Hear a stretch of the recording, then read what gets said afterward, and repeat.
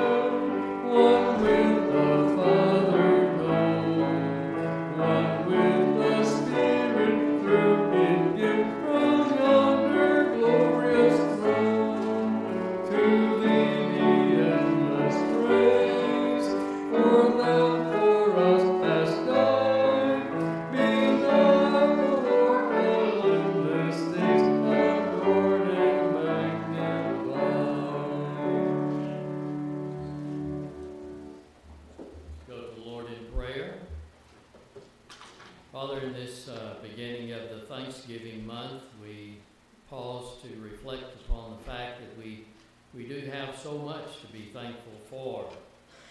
In the midst of a world that is troubled and in strife and chaos, yet we find ourselves surrounded by pleasantries. We have family and friends, we have fields and crops and harvest. And we thank you, O God, for unmeasured blessings poured out so liberally upon us, and for your grace and mercy that sustains us even in our times of need.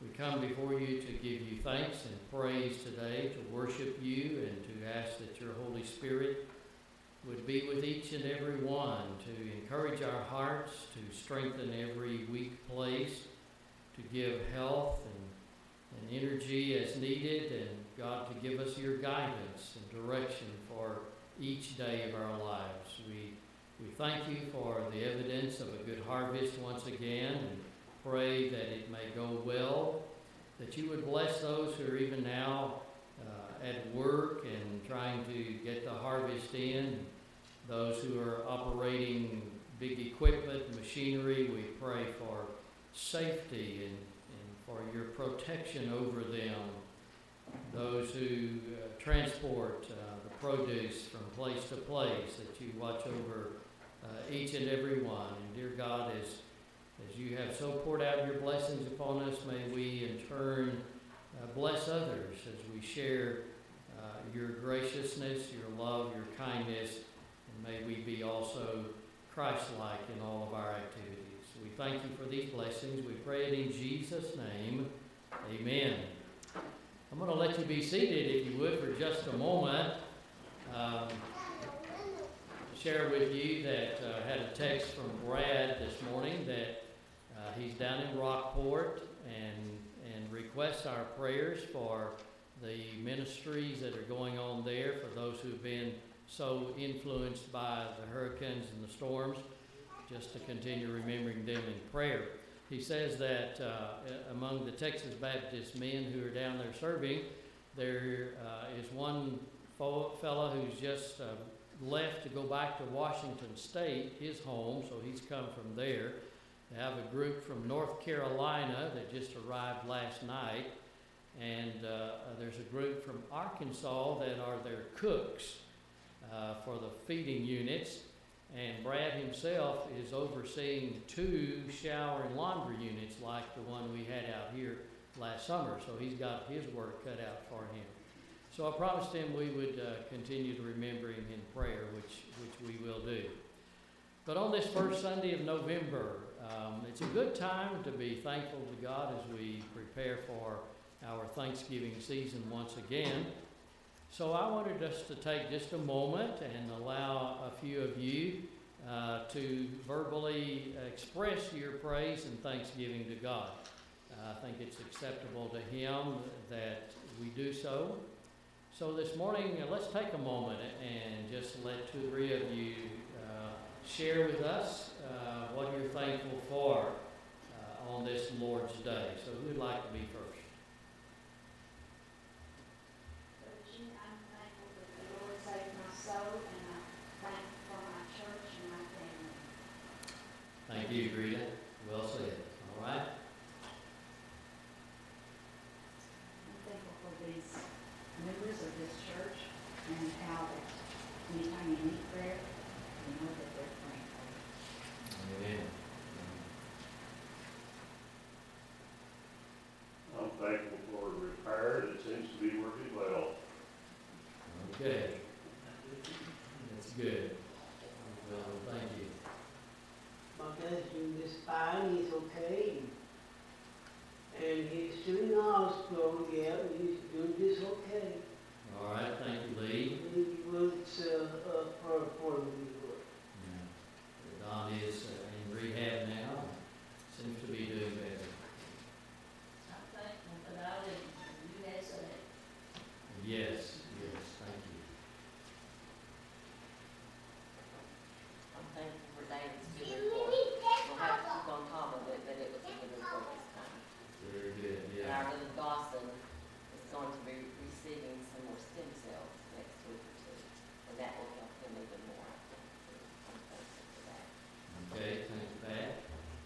We need to pray for both of them, David and Dawson. All right. Anyone else? I'm just thankful for the protection that God gives me every day from different things. One that I didn't know about until this week, but I heard from a person that you was good, and I thank the Lord for that. Just thankful to be here this morning on a beautiful day, which you can sing praises to the Lord. Thank you, Joy. All right, it's good to be together in the Lord's house. Let's take just a moment to greet one another at this time. Would you do that?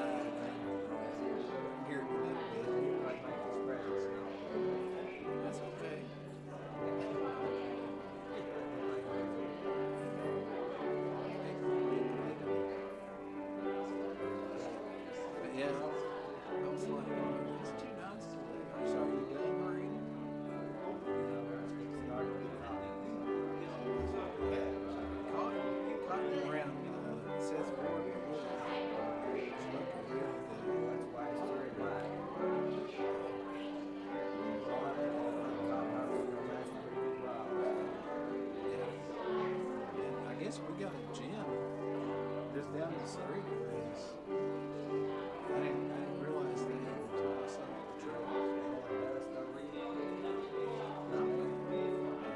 Not like over here. But of course, with the gym not running over here, they didn't have that problem for a while over here. It's not what, 2-3 years ago.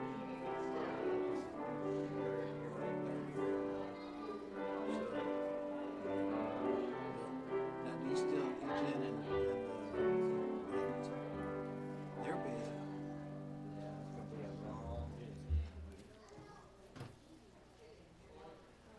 All right, if we can find our places, may we continue our service by turning to hymn number 680. Number 680, singing all the verses.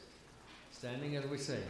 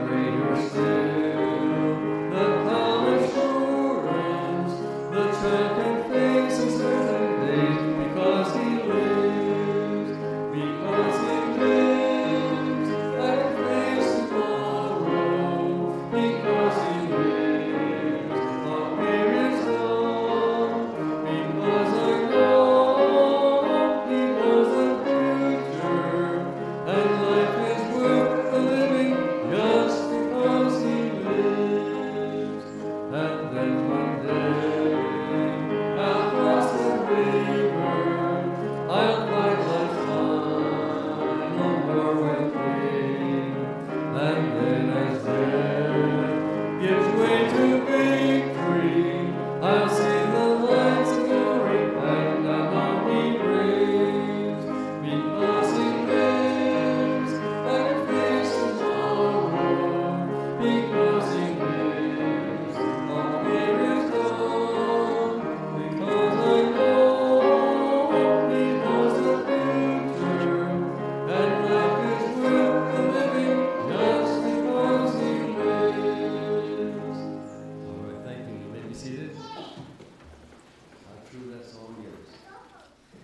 I'm reading this morning from the book of Psalms, Psalm number 100, beginning with verse 1.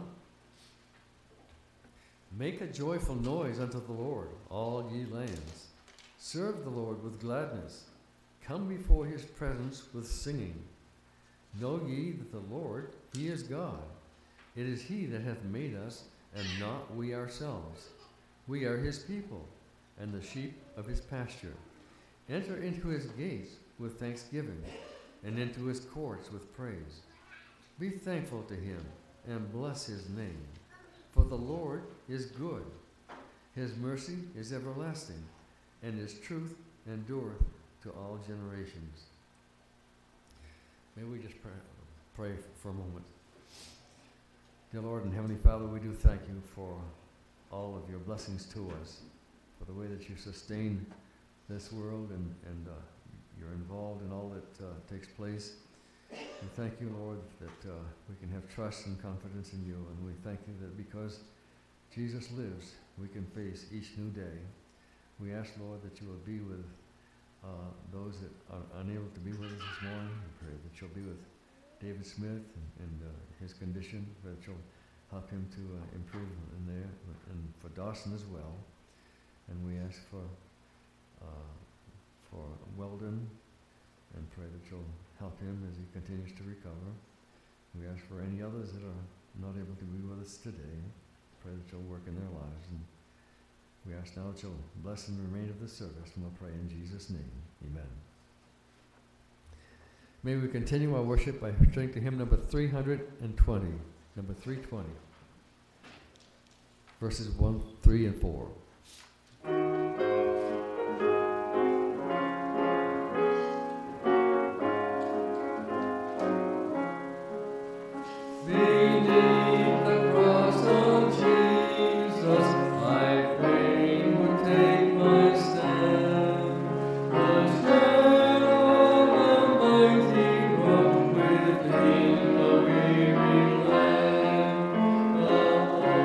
Within the wilderness.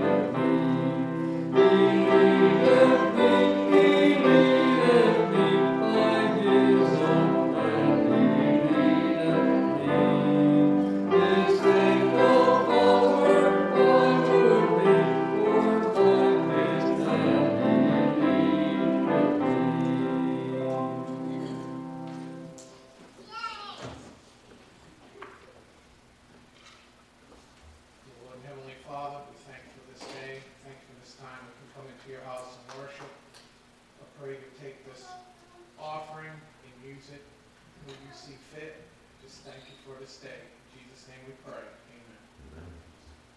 Amen.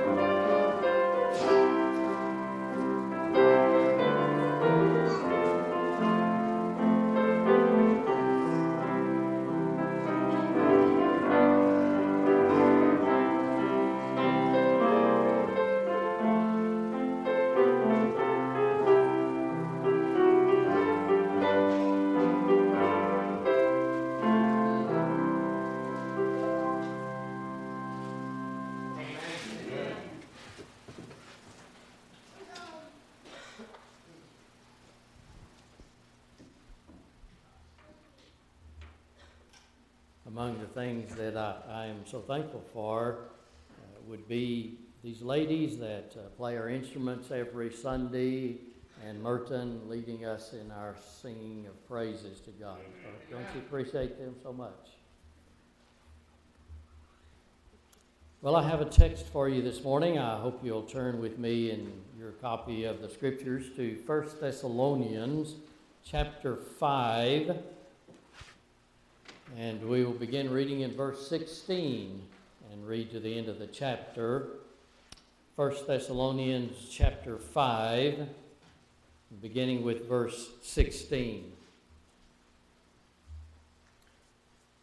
Be joyful always, pray continually, give thanks in all circumstances, for this is God's will for you in Christ Jesus. Do not put out the Spirit's fire. Do not treat prophecies with contempt. Test everything. Hold on to the good. Avoid every kind of evil.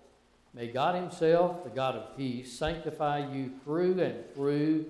May your whole spirit, soul, and body be kept blameless at the coming of our Lord Jesus Christ. The one who calls you is faithful, and he will do it.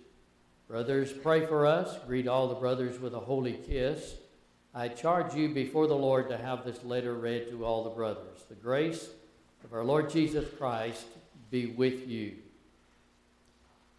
It's obvious that the Apostle Paul had in mind for this letter to be read to all of the saints, all of the people who comprise the church in Thessalonica. So this is a word that the apostle has written by the inspiration of the Holy Spirit, not just to individuals, but to a church as well, to a whole fellowship of believers. I have a question for you this morning to ask how you're doing with understanding and accomplishing the will of God. That seems to be a major concern, I think, for all of us who are believers in the Lord Jesus Christ. We want to know God's will, and we want to do it to the best of our ability. I find, though, that in my own life, understanding God's will has oftentimes been giving attention to the major issues. Education, career, job, spouse, house, those bigger things that life puts before us that we have to make decisions about. However, the will of God is much more encompassing than that. God has a will for us daily. God has a will concerning even the smallest kinds of things. And our text today brings out some of those daily experiences of knowing and doing God's will. Familiar words to all of us: rejoice evermore, pray without ceasing, in everything give thanks. And so Paul says this is God's will for you in Christ Jesus. However, as we look at these things, it almost seems to me as though he might be charging us with doing the impossible. There are three impossible things that the Bible clearly says are God's will for our lives. I mean, be joyful always. How can one be joyful in tragic circumstances? Pray without ceasing. Surely we cannot be on our knees in an atmosphere of prayer constantly. We have work to do, things to accomplish. And how can we give thanks for everything in the circumstances that are so troublesome and difficult for us to even endure? And yet we know that God would not command us to do things that are totally outside the possibility of our accomplishing it. So a couple of things I think we have to recognize as we look at this. One is that Paul gave us this qualifying phrase for all of this. This is God's will for you in Christ Jesus. And so that's what makes all the difference in the world. You know, an unbelieving person need not pray about what God's will for my life is. There's only one answer to that for a non-Christian. That is, believe on the Lord Jesus Christ and be saved. Then the other details come into play. But for the rest of us that are in Christ and are saved and we abide in Him, then we know this much, that Jesus said, the things that are impossible with men are possible with God. So if we are in Christ and accompanying that, the fact that Christ is in us, then it puts a whole different perspective on these impossible things. Let's look at them then briefly and understand maybe how that comes into play. Number one, be joyful always, or as the old version says, rejoice evermore. Understandably, Paul's not talking about just being happy or joyful in a silly kind of way, with a smile on your face at all times. We recall his own experience, the experience of Paul himself. You know, when Paul and Silas were in Philippi, and they had been arrested there and brought before the magistrates and severely beaten. And then the jailer was charged with guarding them securely. And so they were thrown into the innermost prison. And then they were put in chains. And there were guards at the doors. And that was their circumstance. And yet the Bible tells us in Acts chapter 16 that at midnight, while their backs were still bruised and bleeding from the flogging, their feet in stocks and probably their hand in chains, and yet Paul and Silas were singing praises to God, so much with such a loudness that everybody else in the prison was hearing them. And so they were rejoicing even in those circumstances. Or we could think about the whole group of our Lord's disciples soon after he had been crucified and then raised to life and then ascended into heaven. They were out preaching the Word of God in the temple, and so the Sanhedrin sent soldiers and had them arrested and brought before this judicial court.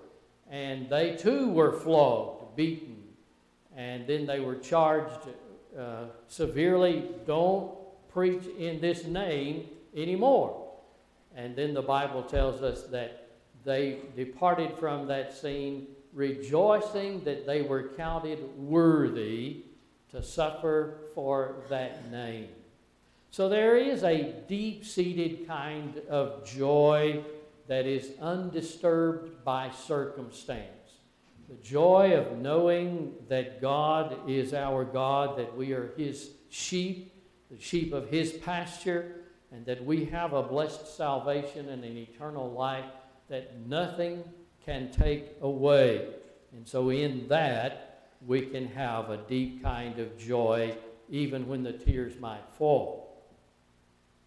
Secondly, Paul says this thing, which might be considered impossible, but he says, pray without ceasing, or pray continually. And most people seem to take that as to be in an attitude of prayer always. I think even that might be difficult for some of us, for all of us probably, because we have other things that occupy our minds, and we get involved in one thing or another and forget all about the Lord or praying or whatever. I think maybe the best way that we can take this, as some scholars will put it, and that is to be in an attitude of recognizing God's presence and to never give up on prayer. Is there an illustration that we can look at in this kind of situation? And I think there is. That of Daniel. You know the story of Daniel in the lion's den. Daniel made it his practice to go before the Lord 3 times a day. He was advisor to the king, had a very high position. He was responsible for a tremendous empire at this time. He needed God's help. 3 times a day he went to his home, opened his window toward the east, toward Jerusalem, and got down on his knees and prayed. You know the story, how Daniel's enemies were so jealous of him that they somehow persuaded the king to issue a decree that for 30 days nobody would pray to any god or any being other than the king himself, on pain and penalty of being thrown in the lion's den. Well, Daniel, having heard about that, did nothing different from what he always did. Still went to his room 3 times a day and got down on his knees and prayed, giving thanks to God, the Bible tells us in Daniel. So his enemies reported it to the king, and because this was the law of the Medes and Persians, which could not be altered, the king had no choice but to let the sentence be carried out. And you know the rest of the story, how the angel of the Lord shut the mouths of the lions so that he was not harmed. If there's anything I think that the church needs today, more than anything else, it must be a never-ending, ceaseless, never giving up on prayer. It's obvious that there are things that we need and that can only be done by the grace of God in response to prayer. If we want God's power, if we want God's peace, if we want God's presence, if we want God's miracles, God's strength, then we have to pray and ask for it and never give up on praying. Jesus taught us that time and time again to keep on praying, to be persistent in prayer, and told us how to pray. Because if we don't do that, then all that we are able to accomplish is simply what we might do in our own strength, in our own way, in our own ingenuity, and we being human are so limited in that respect. So then he says also, give thanks in all circumstances. Always give thanks for in every situation. That may be the easiest thing for us. That might be our specialty. We can always find something to be thankful for. But even so, what we do normally is just give thanks for the good things, the things that by our perspective are an advantage to us, which may mean that we would probably be very much like the little boy whose parents were training him in giving thanks before their meals and how to pray a blessing on their meal. So he was called on one day to pray, and he bowed his head and he thanked God for the dog and the cat and for his bicycle and for all of these kind of things. And then with his eyes squinched tightly shut, but one eye opened just a little bit, he began to thank God for the meatloaf and the potatoes and the beans and the corn, but not the broccoli. And I guess maybe that's kind of the way we are. We thank God for the good things. We're not so sure we thank Him for some of the things that don't seem to be so advantageous for us. Those of you who went to hear the Corrie ten Boom presentation will remember one of the things that was said there about how Corrie's sister Betsy reminded Corrie that they needed to give thanks to God for all things, even when they were in that terrible Ravensbrück prison for women in Germany.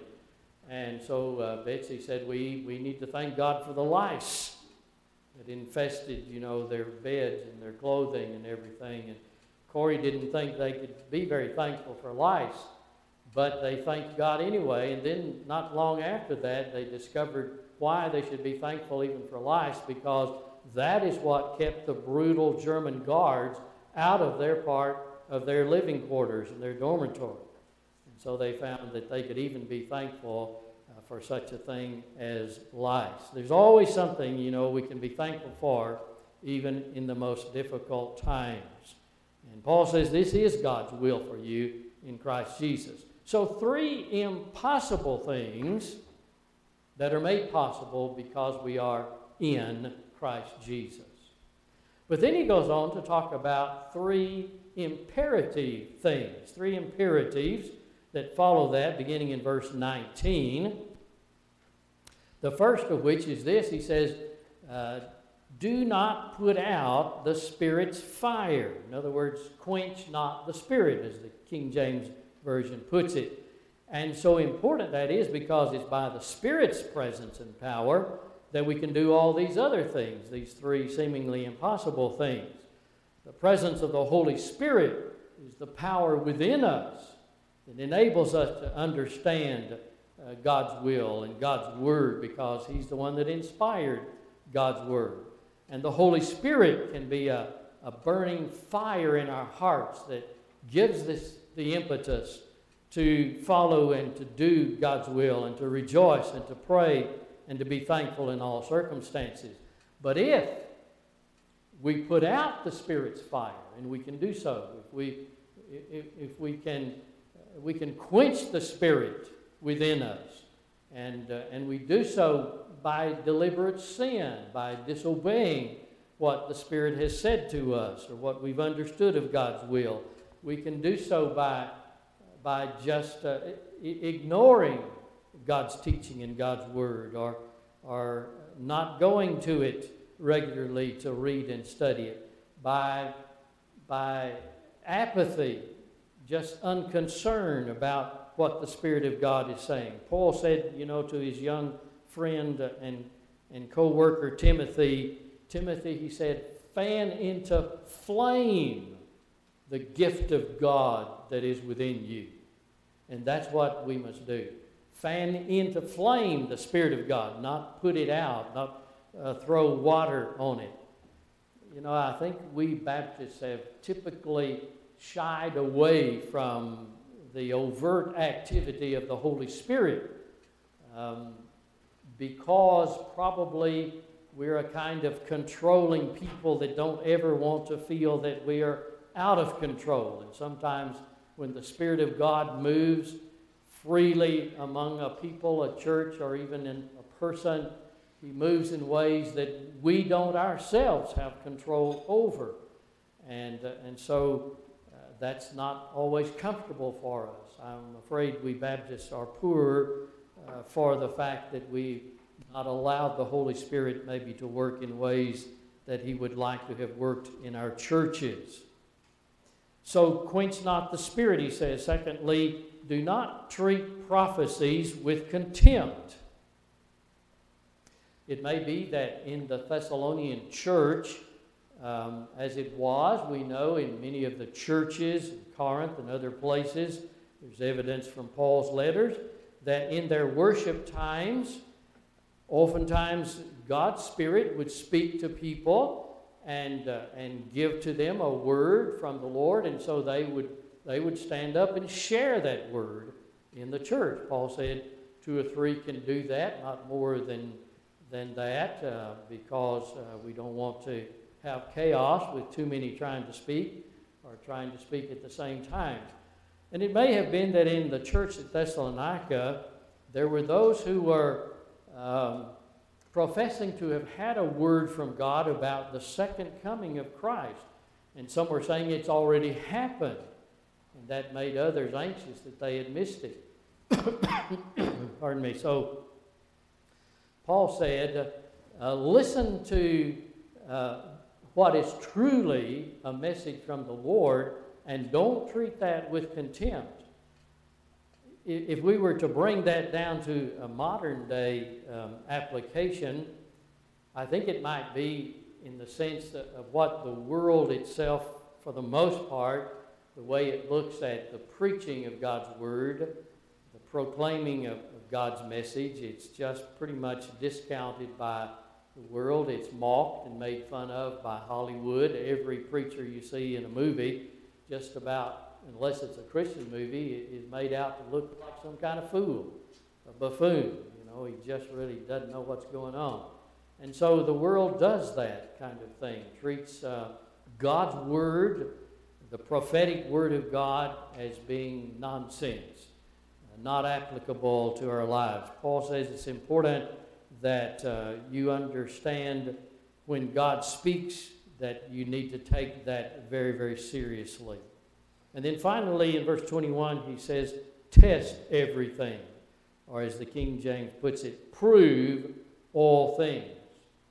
And probably there isn't a more needed word for our day than that very one. There's so much information out there, so much false teaching, so much dangerous philosophy and false doctrine that permeates our world. And so Paul says you've got to test everything, compare it to God's written and revealed word. Take it to the Lord in prayer. And with that testing, then he says, 2 resultant actions will take place. Number 1, you will hold on to the good. Number 2, you will avoid every kind of evil. Or as some texts say, every appearance of evil. Evil, you know, can take so many different forms. And Jesus warned us about a time when men would call that which was good evil and that which was evil good. And we're certainly in those kind of times right now. So everything that comes to mind or that we deal with in the world needs to be put to the test of the Lord, of His Word, and of prayer, so that that which is good we hang on to with all firmness and diligence. Stand firm for that which is true and good, and avoid every appearance of evil. I fear very much that we as believers today get drawn into the evil that's in our world, and some of it is made to be presented in such ways that it almost appears to be good. But our common sense tells us, and our understanding of God's Word tells us that it is evil in disguise, and therefore we test it, we prove it, and we react accordingly. I'll never forget a seminary professor that I had who actually taught Greek, but in his class we oftentimes had a lot of discussions about moral issues and things that were happening in our world. Even that many years ago, things like seemed to be, going in a downward spiral in America. And I always remember his advice to us as young seminary students. He was a man who really loved baseball, and we oftentimes talked about baseball if we could get him off on that track to avoid having to talk about Greek verbs. But anyway, this was his good sense, I think. He says, if it's in doubt, call it out. In other words, if there's some just inkling that this might not be God's will for me, this might be treading in a dangerous spot, then don't do it. If it's in doubt, call it out. Just it's plain enough and common sense enough. Okay, so here we have then these three impossible things made possible in Christ Jesus. We have three imperative things, and then he concludes here with three assurances. And I'm so glad that he included this here. A prayer, a couple of prayers, and then a promise. But verse 23, he says, may God himself, the God of peace, sanctify you through and through. Now it seems, as we've said, that the Thessalonians were especially concerned about the coming again of Jesus. Was it near? Would they be ready? And how would that take place? We say that because every chapter of 1st and 2nd Thessalonians ends with some reference to the second coming of Christ. And so maybe these people were overly concerned about that, but probably rightly so, because Jesus said, you don't know when it's going to happen.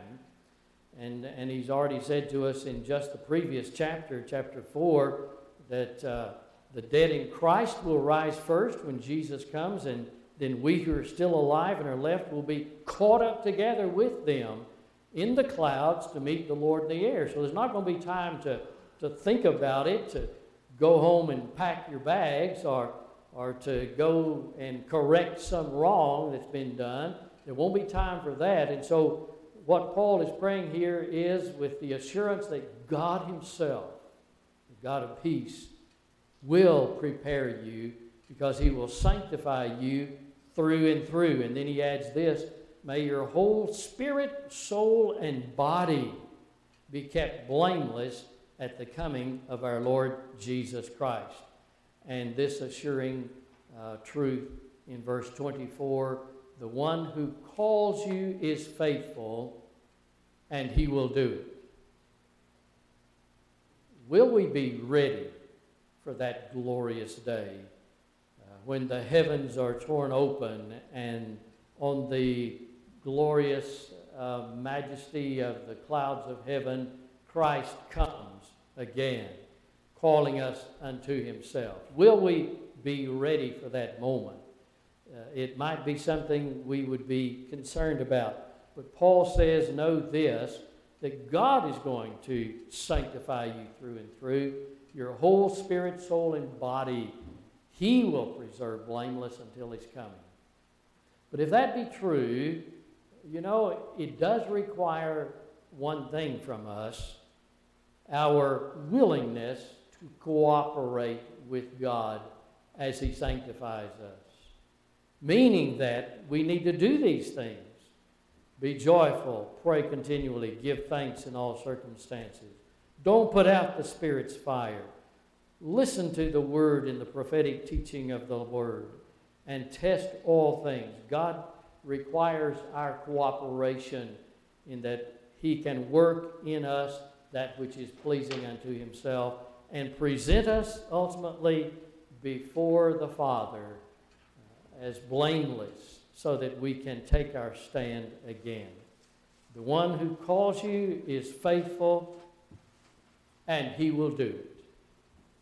But he wants our cooperation to the fullest extent. That's God's will for us in Christ Jesus. Would you pray with me? Lord, sometimes we get so preoccupied with the day-to-day affairs that we do forget that one day you are coming back, and we will stand before you. and all of your holiness and glory. When we pause to think about it, Father, we realize we desperately need the sanctifying power of your Holy Spirit and the grace of our Lord Jesus to cleanse us and make us holy and enable us to stand before you blameless, joyful, thankful, persevering, and ready to meet our Lord. Father, today we have so much to be thankful for, and yet we realize there's so much more that we need to strive for. And these imperatives that Paul has given to us, and these seemingly impossible things that we know are made possible only in Christ Jesus. Help us to abide continually in Him, to find and do God's will in the little things day by day, as well as in the major things that are so important, it seems. God, give us strength, give us guidance. Lead us this day by your Holy Spirit, that we might respond as your Spirit leads. We pray this in Jesus' name.